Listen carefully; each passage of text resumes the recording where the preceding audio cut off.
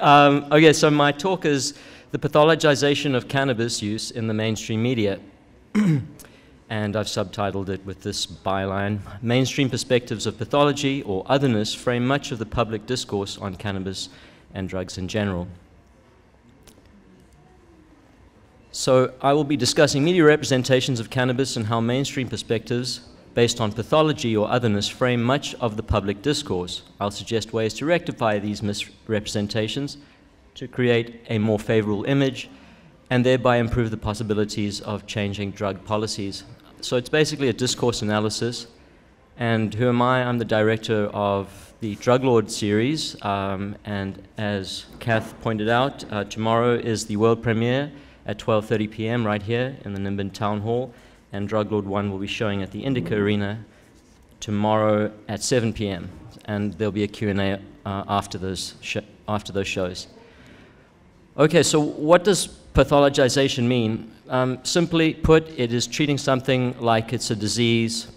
For example, before homosexuality was legalized, it was treated as a disease, and you were seen as deviant if you were homosexual, but it's just a natural thing, and a percentage of almost any mammal population will be homosexual. So it isn't a pathology, but it was treated as one. Then when homosexual law reform took place in various countries at various times, the pathology idea fell away and now it has been normalized. Obviously that's not true in many countries in the world, but here in Australia and in New Zealand, and to varying degrees in states in the United States, that has happened. But drug use is still treated as a pathology. It's still treated as something that's abnormal and disease-like, or symptomatic of a disease of addiction. And that's very problematic. And the media uses this problematic framing to disparage drug use and drug users, which I'm trying to illuminate how they do it, which discourses they use to do this, and thereby you can challenge these discourses and question them more effectively, which is basically the purpose of discourse analysis. So the three discourses that I've identified that are, for me, the most prevalent ones in media reporting on drugs and drug users are the discourses of criminality, deviance, and laziness. So you have the criminal, the deviant, and the loser. And these are almost stereotypical presentations of drug use and drug users. Now, when I use the word deviance, I'm using it almost interchangeably with the word insanity, because deviants are perceived as insane and insane people are viewed as deviant. I know it's not quite the same thing, but I'm going to use these terms interchangeably. In terms of other useful words, toxicomania is a very useful word. I think Derrida, the deconstructionist, made up this word, or started using it, made it more popular, and basically it means that the drug user has an insane desire for poisonous or intoxicating substances. And so people who use drugs are often thought of as toxicomaniacs. And of course, toxicomania can also refer to alcoholism and legal drug use as well, but typically the way it's used is to identify people using illicit drugs, and there's these false equivalencies between the legal and illegal drugs, which I'll talk a little bit more about. News media and government beliefs mirror each other and have both adopted a stance that illicit drug use is dangerous and causes further criminality and deviance. Both media coverage and policy direction are disproportionately aimed at these specific stereotypes of drug users, to the point whereby simplistic notions have developed at the expense of a broader and more complex discussion, much to the detriment of holistic drugs discourses.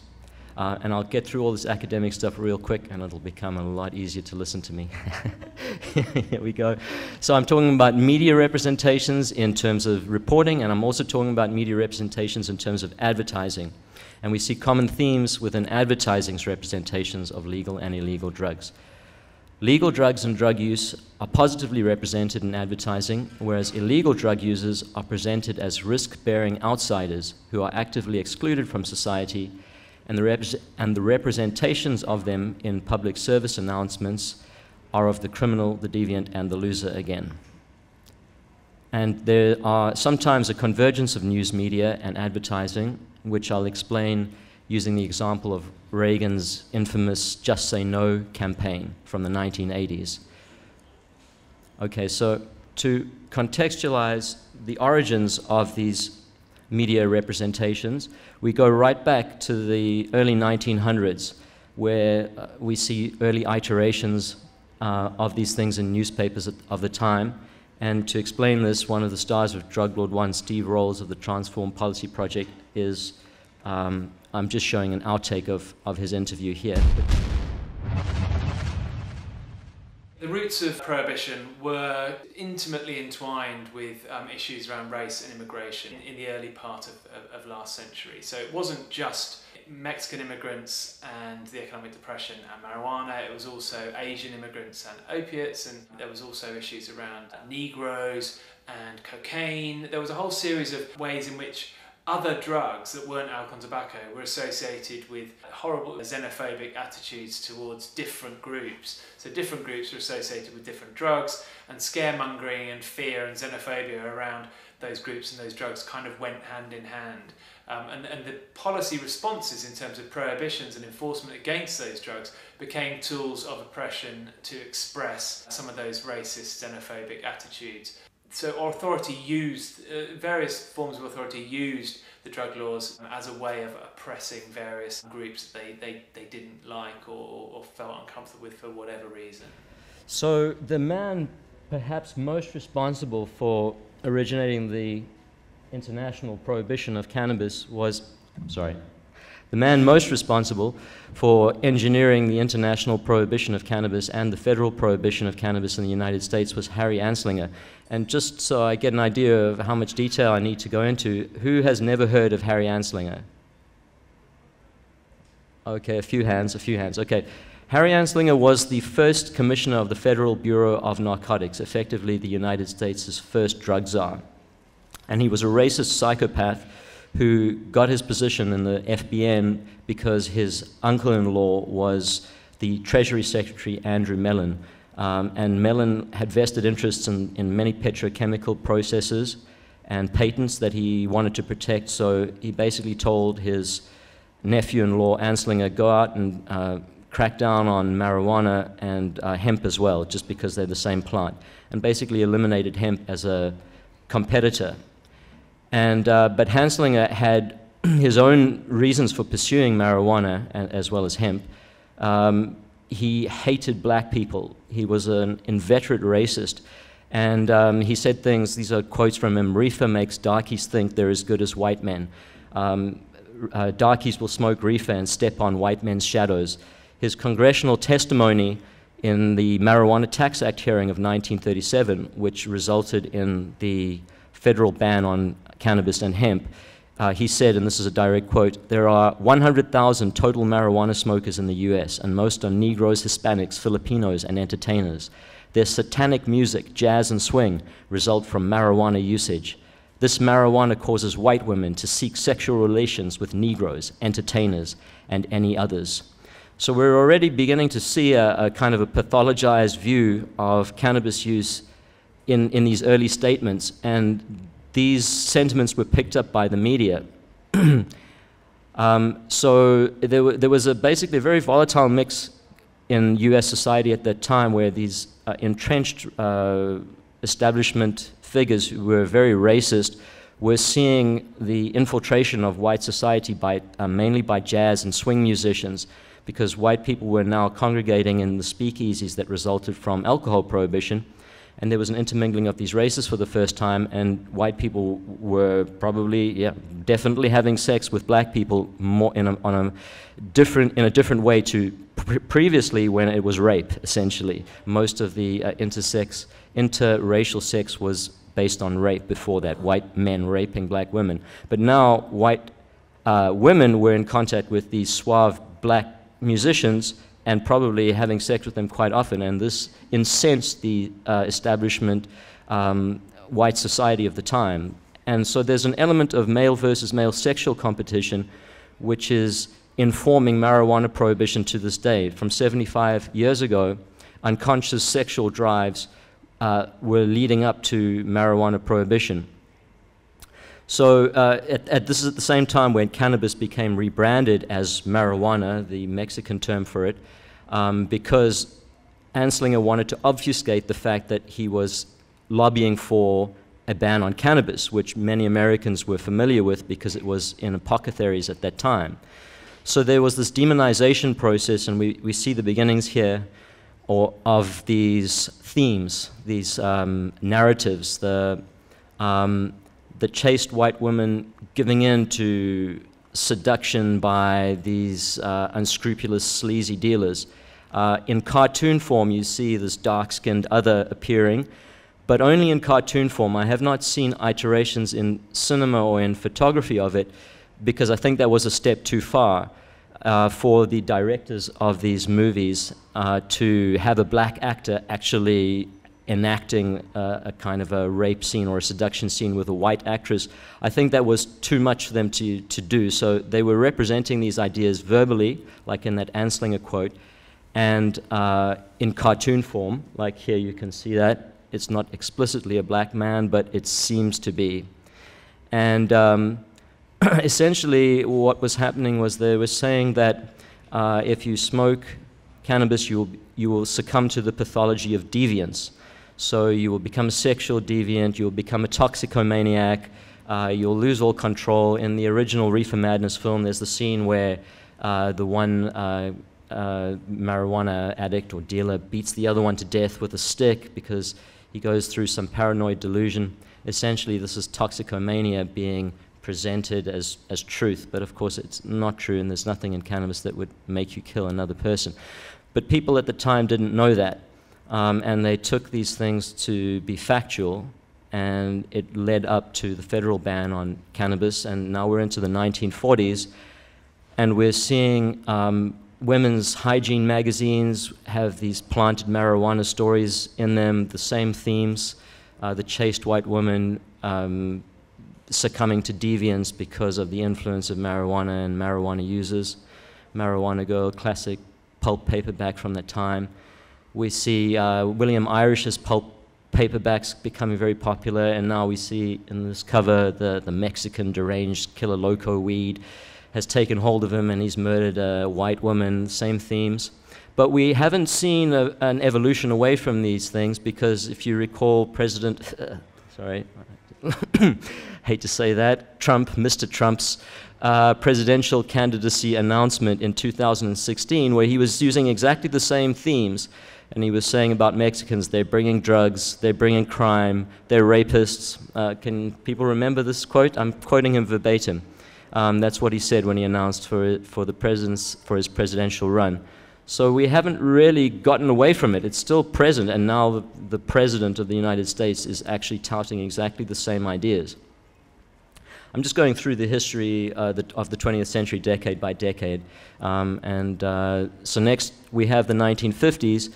We again see the theme of the deviant. We have the Beat generation emerging, countercultures beginning, and people were very afraid of it. They didn't know what Allen Ginsberg and Ken Kesey and all of these strange sort of counterculture members were about. They knew that they smoked pot, and they didn't like them. They didn't like their long hair and their unwashed appearances.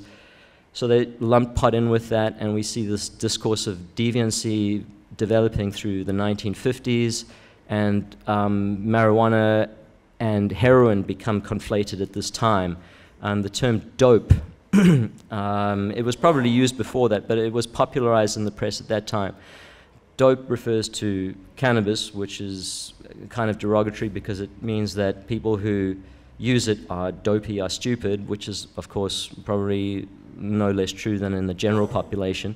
And the gateway theory is another term which I'll get to, but dope also refers to heroin. So when people talk about dope, it's confusing whether they're, and in the press as well, when they talk about it, you know, the dope debate, you often see these headlines. What are they actually talking about, and why are they if they're referring to cannabis, why are they referring to it in such a derogatory way? Well, it actually comes all the way back to the 1950s and earlier, where Anslinger was purposely planting stories using these terms intentionally to create this kind of confusion. He was instrumental in the international drug prohibition of not just cannabis but all drugs almost, because he represented the United States at the United Nations, and he wrote with other people, but he was one of the prime authors of the 1961 Convention on Narcotic Drugs, which made cannabis illegal in 184 countries.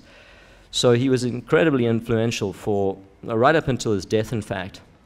And he also invented the term the gateway theory. Now, everybody's heard the gateway theory or the stepping stone theory. This is one of Harry Anslinger's own inventions. And he planted this idea in the press that cannabis would lead you on to using harder drugs. There's no molecule in the cannabis plant that would cause that to happen. The gateway is actually prohibition, not the drug, because hard and soft drugs will be sold in the same places. So absurdly, the gateway is created by prohibition and not by the drug itself, and so Harry Anslinger is responsible for many of the problems we have today with regards to addiction.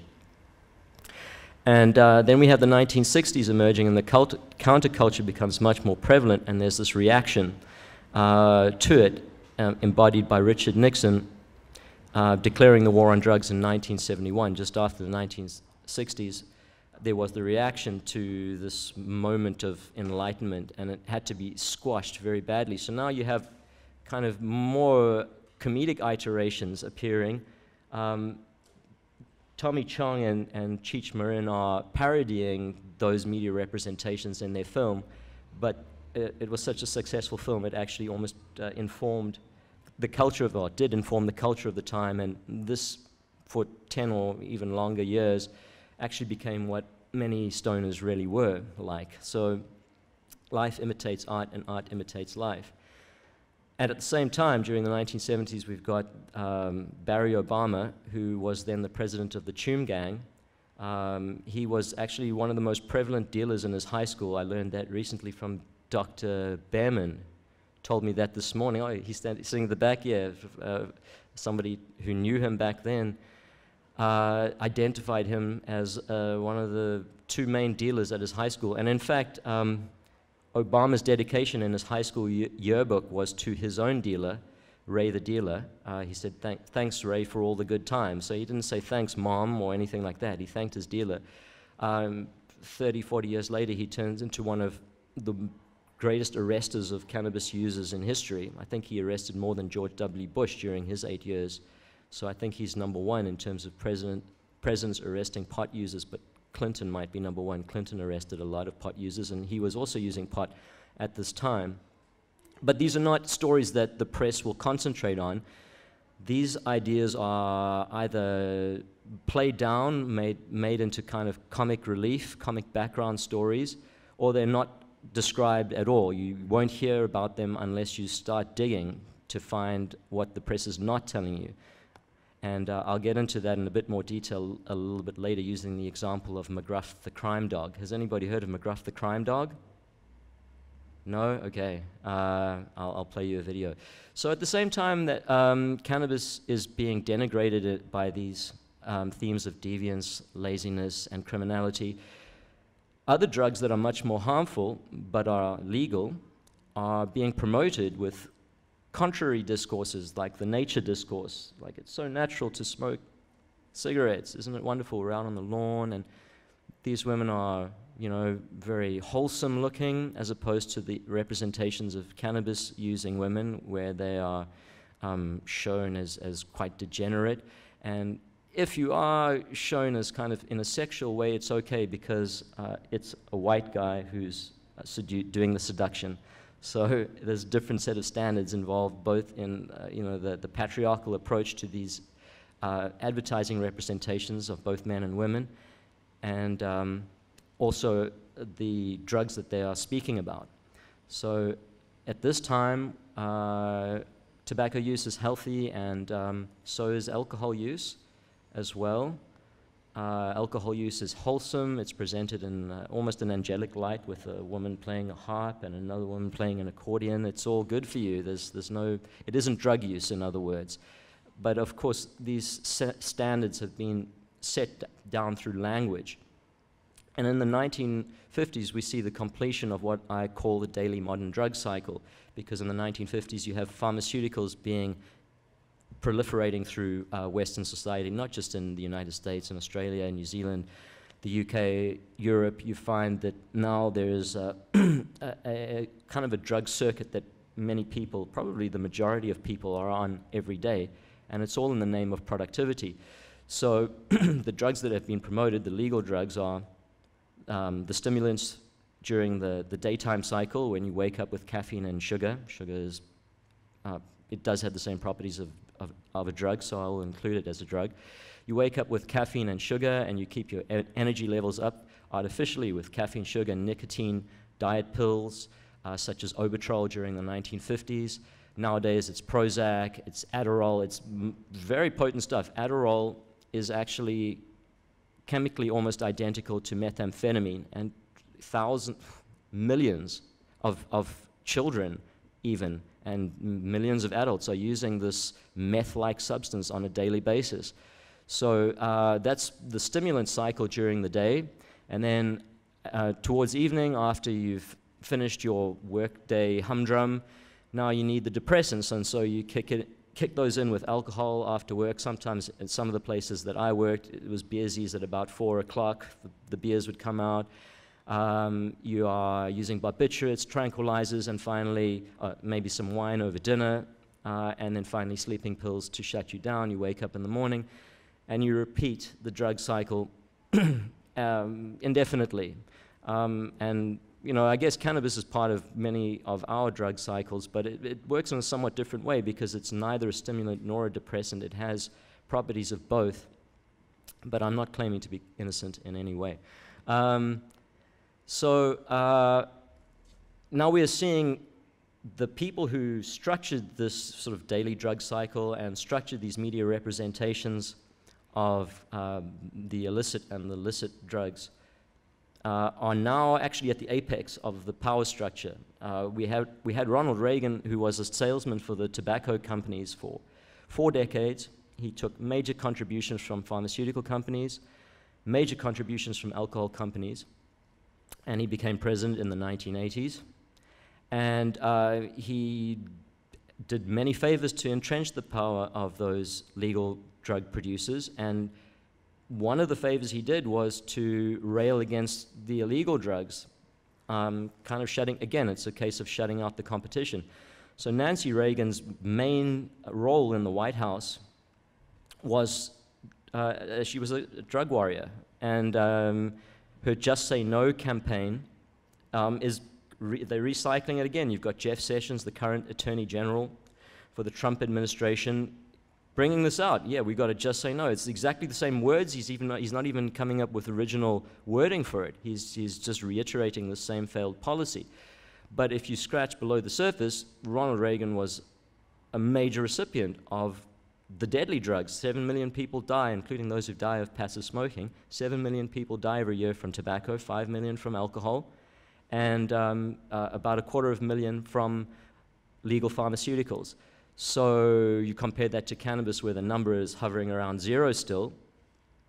And his vice president, George W. Bush, was orchestrating flying in hundreds of tons of cocaine at the time into Los Angeles. And before that, when he was director of the CIA, he was doing this. So they're actually the major drug dealers. But they're railing against the pot users, the kind of small-time pot users in the streets, and arresting them en masse using this kind of public propaganda campaign.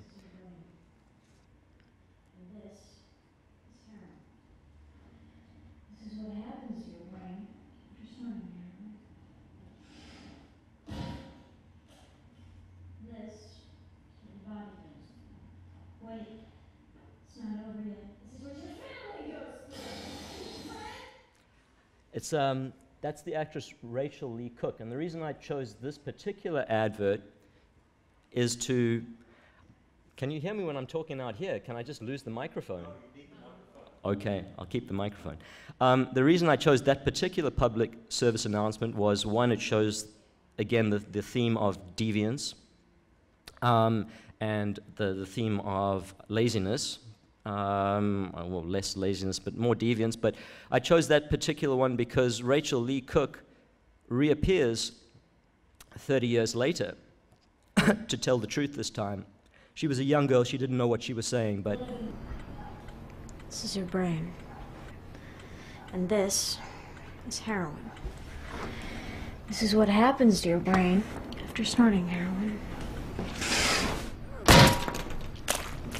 And this is what your body goes through. Wait, it's not over yet. This is what your family goes through. And your friends and your money. And your job. And your self-respect and your future. And your life. Any questions? This is one of the millions of Americans who uses drugs and won't get arrested. However, this American is several times more likely to be charged with a drug crime. Imagine it's you.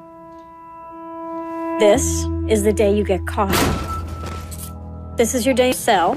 This is your first day on the outside. This is your fresh start.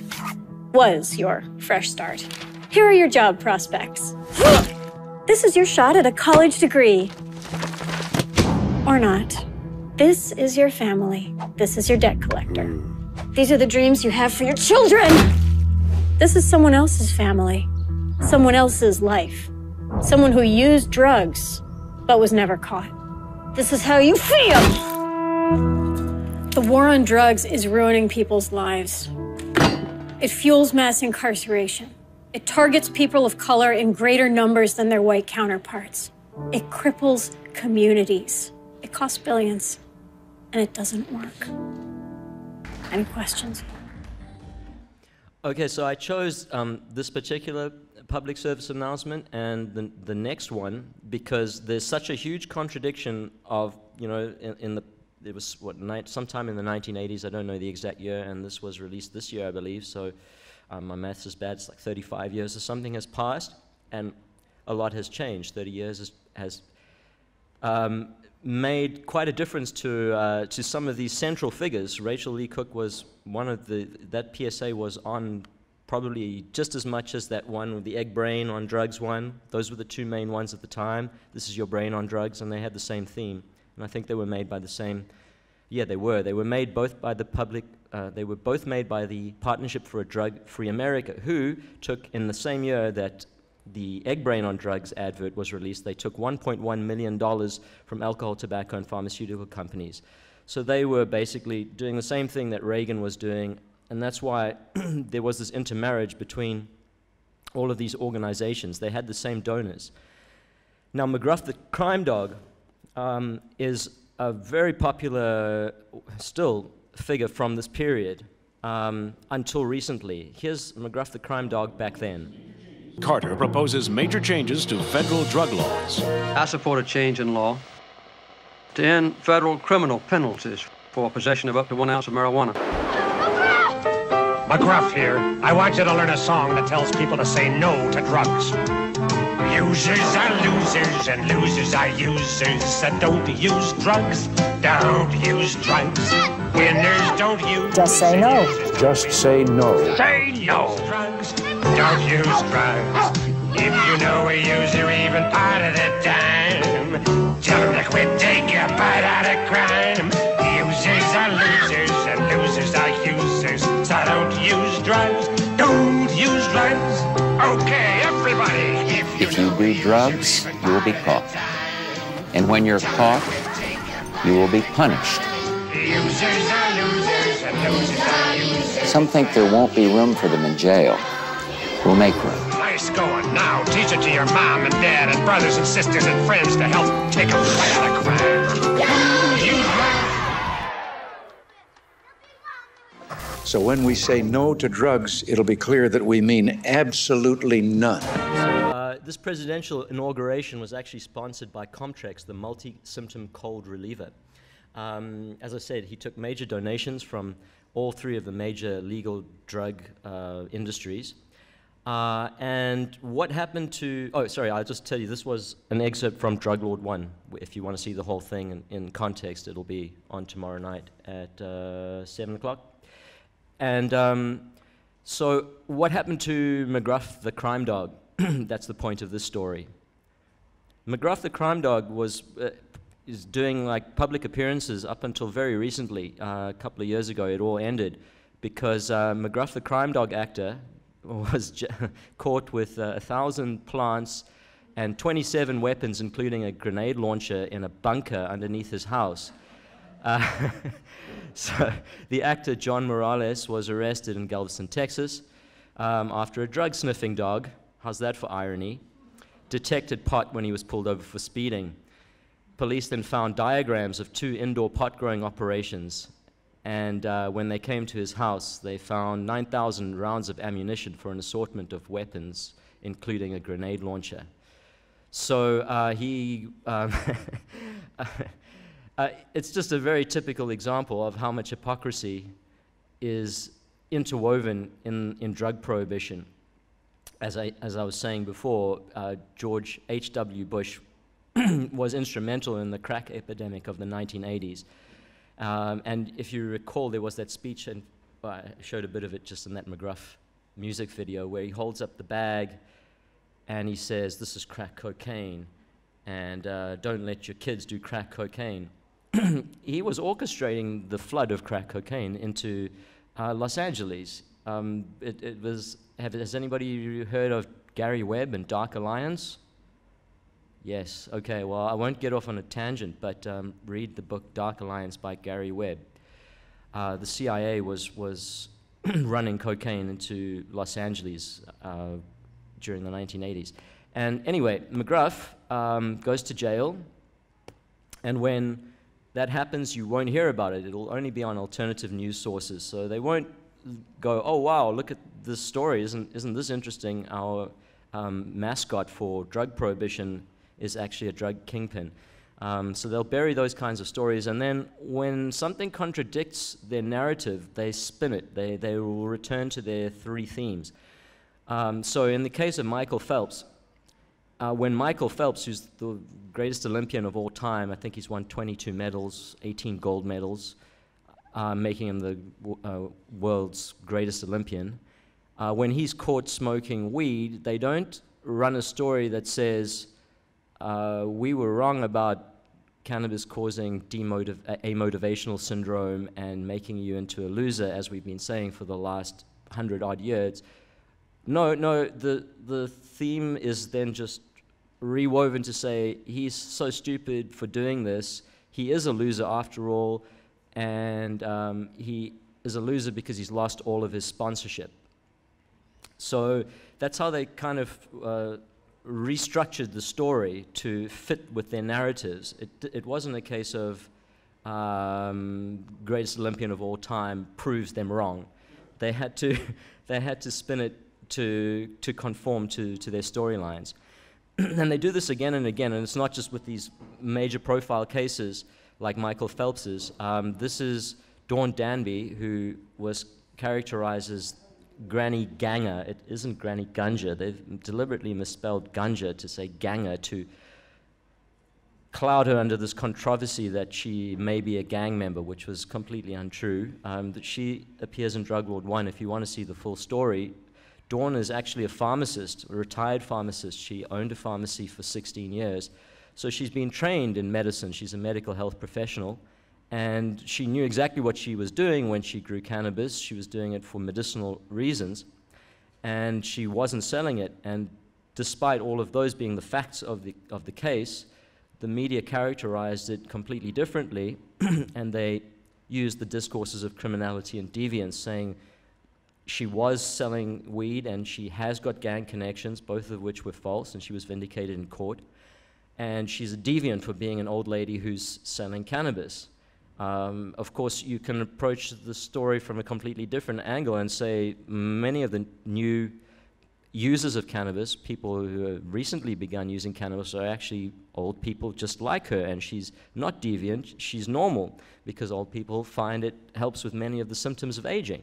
So, but you don't hear that story. That story doesn't even, the reporter who wrote this had his angle, and it was to make her appear like a criminal deviant. And this was repeated on the news, on the radio, And the only place that it's dispelled is in my film. So you actually have to watch my film to see her say, no, this is who I really am. I'm a health professional, and everything they've said about me is false. Thank you. So these themes, criminality, insanity, discourses, have actually not fallen away, and in any sense they haven't even really been weakened except in isolated cases, which I'll talk about a little bit later, where there is some penetration in the media, where there is some sense and there is some truth coming through. Throughout the last decade, we've seen headlines like this one, and I can't remember which major UK paper this is, but it's the Mirror or the Sun or something. Psycho risk from one joint, front page, cannabis risk in one joint.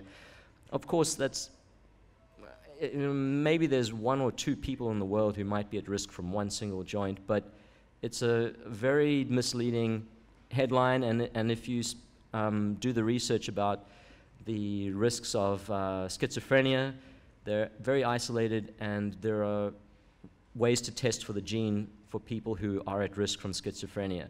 So you can, it's cheaper to test every male in the population, because it's mostly men that will suffer from schizophrenia, not women.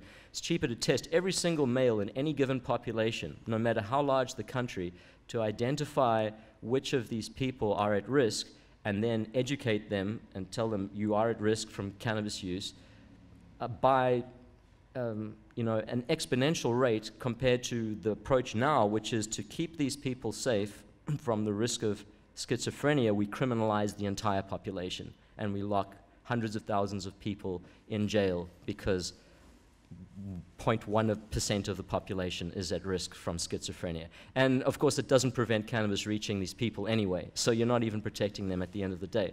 But the themes are still repeated in the media ad nauseam, and there's no deeper questioning of it. It's the same ideas that have just been rehashed for the last 100 years. This one I really like because now they've married all 3 themes of criminality, excuse me, criminality, insanity, and laziness are all married together in this one story published by the Herald about one of the Paris bombers from a few years back, whose wife identified him as a lazy pothead. So they seized on this, on this guy who may even not have been involved. You don't even know if he was responsible, or if he was responsible, who put him up to it. So I don't want to say that I know, but I question these stories because many of these major international terrorist incidents have European or American backing. So I don't know about this one in particular, but I'm just looking at the discourses here, and here's this guy, he's done this horrendous thing, or he's accused of doing this horrendous act of terror, and the personal aspect of his life that they focus on is his cannabis use. And his wife, she might not be his wife, we don't know, and she might not have even said this. This might be all concocted, but this is what's coming out, is that this lazy pothead went out and blew up and shot a whole bunch of people. So they're marrying all 3 discourses in this story. Now, how do you combat these very nebulous discourses and the effects that they have? Well, you have to have contrary discourses that are positive, that are educational, and that are truthful, and that are also professional. And so you have professional PR cannabis people coming to the forth, and they're quite influential. This one is Cheryl Schumann, who's the proprietor of the Beverly Hills Cannabis Club and a cannabis advertising agency. And it's basically, she's sort of living her message of rebranding the image of cannabis so that it's clean, the stiletto stoner kind of modern mover and shaker. It's a much better image than Cheech and Chong. Mason Tvert, who spearheaded the Colorado legalization movement, is another example of this. Very professional. It's basically, he's a professional PR guy, and I think professional PR will lend a lot of weight to contradicting these negative, stereotypical discourses that I've been discussing earlier. Mums as well. Mums are extremely powerful, and mums get a lot of media traction. It's very difficult to disparage somebody who's trying to save their sick child. you would rightly seem like a callous fool. So that's why mums have made such great strides in rectifying the negative imaging of cannabis and drug use in general, but specifically cannabis, because cannabis is so useful for the treatment of so many ailments that there are so many of these mums. In the US, you've got Moms for Marijuana. They get lots of playtime on major networks. Another example from Australia is Cassie Batten. There's dozens and dozens of Australian examples. The most prominent example in New Zealand was Rose Renton, whose son Alex was the very first person to receive an exemption to use cannabis since the 1975 Misuse of Drugs Act was passed. So it took 40 years, it was 2015, 40 years for one single person to be granted an exemption that was written into the Act in 1975, that cannabis can be used for medical use, can be allowed for medical use with the permission of the Associate Minister of Health or the Minister of Health. But they never granted anybody this exemption till this mum took it to them. In Argentina, you have movements like Mama Cultiva, which in Spanish loosely translated means breastfeed or cultivating mother. They've won. Just a couple of weeks ago, Argentina legalized cannabis for medical use. So the mums, yeah. A round of applause for the mums. The mums are winning. The mums are actually winning this fight. They're taking it to them.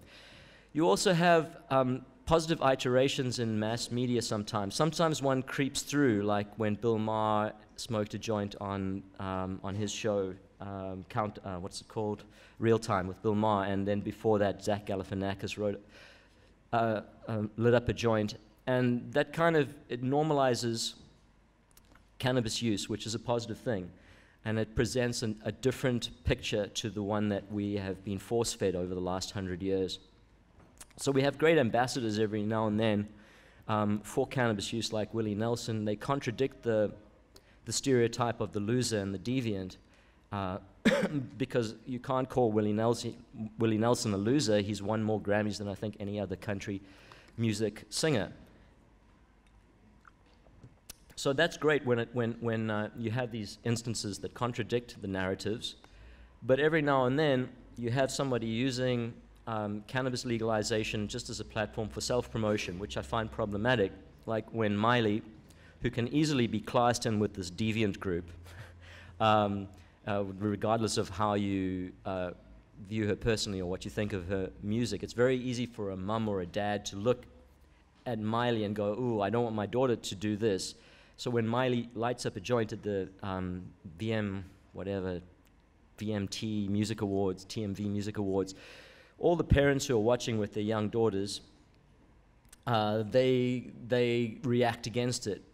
And that can be problematic. You know, if Miley was doing stuff besides this, besides sensationalistic things every now and then when it was convenient to do so, I'd give her a pass, but it seems she's, and many celebrities like her, are just using the cannabis issue to promote themselves, which can have blowback against the movement. And my own contribution in terms of positive imaging is like this poster of Druglawed 2, where you see smiling faces of successful professional people. Fiona Patten is one of the stars. And I'm basically trying to make it more acceptable for people to there's no cannabis leaf in there. You know, I'm kind of downplaying it. So it took a long time to actually come up with these posters for the second film, where, I mean, the first one is like quite dark, and you can see the posters at the back there, if you want. Oh, I can stand. There are posters at the back where you can see what the poster for Druglawed 1 looked like, and it kind of leans towards that negative stereotyping that I've been talking about. But I knew that I was doing that, and I was going to counterbalance it with this very bright-looking, smiley-face professional vibe, which is where I want things to head, you know, not just in terms of my own documentary production and showing how much good it does, moving away from all the problems with prohibition and looking at the many uses of cannabis, specifically for medical use in Druglawed 2. I'm trying to do this rebranding myself.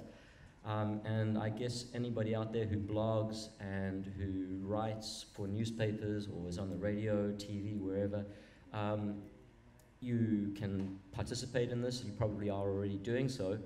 And you can also identify these themes of deviance, laziness, and what was the third one? Criminality in the media that comes at you, and be able to question it more effectively through this kind of discourse analysis approach. I don't know how long the Q&A is meant to be, but I've got about 15 minutes left, so I'll just end it there. And if you have any questions for me, I will answer them. Thank you very much. I'm sort of not able to see everything as well as I used to be able to, so I didn't even notice that he was there with the mic. I apologize for that. So earlier today, Arik and I were talking, and we didn't get a chance to go into the concept of othering, which I think fits really well with this. And the fact that we have demonized drugs for a couple of thousand years and used them as a tool to marginalize, discriminate against groups.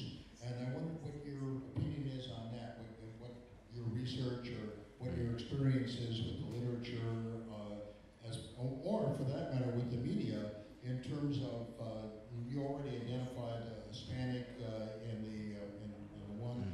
And one thing I need to mention to you is that one of those things showing the woman getting injected with cannabis, somebody should let me know the first time they find somebody who's been injected with cannabis. Pointed out to me, which I didn't notice, that man is an African American. And anyway, what do you think about the whole thing about using drug laws not only for deviance and laziness, but also for marginalizing and discriminating against groups? Oh, it's been a very effective tool in suppressing certain groups. It's been used against Hindus, it's been used against South African natives, it's been used against the Egyptians by the French when they colonized Egypt. Throughout history, if you can't attack someone because their rights might be protected in some way by the law and they have drugs on them, suddenly you have this reason. And it's being used against minorities here in Australia, Aboriginals. It's being used against the Maori and Pacific Islanders in New Zealand, where you find the arrest rate amongst Maori and probably Pacific Islanders as well, but definitely for Maori is 4 times higher than whites, 7 times more likely to result in a conviction, 7 times more likely, or maybe it's 4 times more likely, I'm not sure which, to result in a custodial sentence. So throughout the chain, and you're less likely to, there's just multiple layers to it, basically, towards the discrimination against minority groups throughout the world. And throughout the last 150 years or so, the earliest instance that I can find of cannabis prohibition being codified is actually in South Africa in 1906, where basically the white industrialists who controlled the mines didn't like the mine workers using it, and they then enforced a ban on it, and they found that productivity actually went down. And then when they reintroduced it, when they allowed the mine workers to consume it, and they had now extended this ban to other groups as well, but then they made an exception for the original group who were targeted by this law, then they found that productivity went up again. So there's a historical instance of the laziness aspect and the amotivational syndrome not playing up in reality.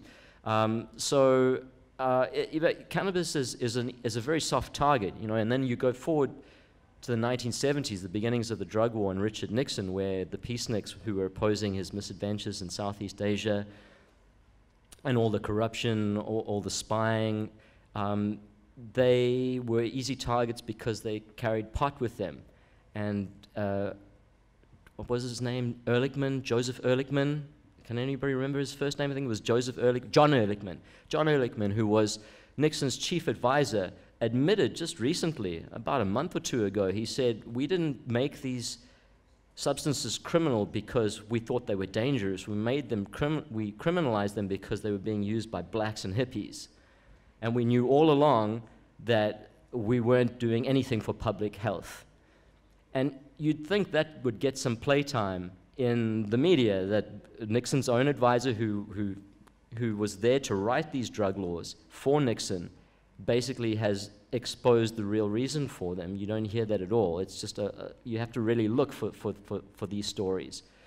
So yeah, it's a very nebulous thing. Drug prohibition has a very checkered past. In hardly any instances has it resulted in any positive results for society. Sometimes it has. Some drugs should be banned. Not all should be legal.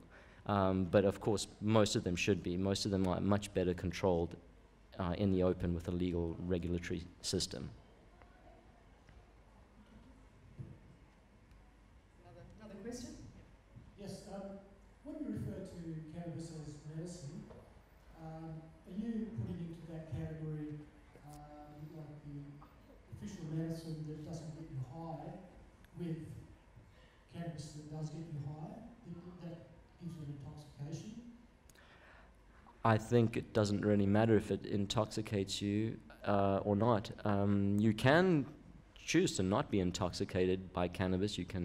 There are ways to titrate the dose to below the level where it will affect you in any discernible sense psychologically. But I don't see it as problematic if somebody gains some additional benefit from, say, the euphoria that is sometimes associated with cannabis. Why not? I don't see why a positive side effect should be suppressed. It might not be the intention to get high, but so what if you do? I don't see that as a problem. I know that some people are very worried about children and the children getting high, and the fact is that there's THC in breast milk, so when your little baby is breastfeeding, his or her appetite is stimulated, and the child is probably getting high. I mean, I don't know, but I'm assuming that some women have enough THC in their breast milk to get their babies high. Baby doesn't care. The baby doesn't notice. The baby just wants to eat, and the THC helps with that. And I think that cannabis has just more potential than almost any other medicine. Probably I can say that. Can I safely say that as a statement of fact, that cannabis is the most useful plant-based medicine in the world? Can I say that? I'm going to say probably, just to, just as a safety net. And all the side effects that can result from it are non-lethal. So you're talking about a basically non-toxic substance. I don't think it's a problem if people get high off their medication.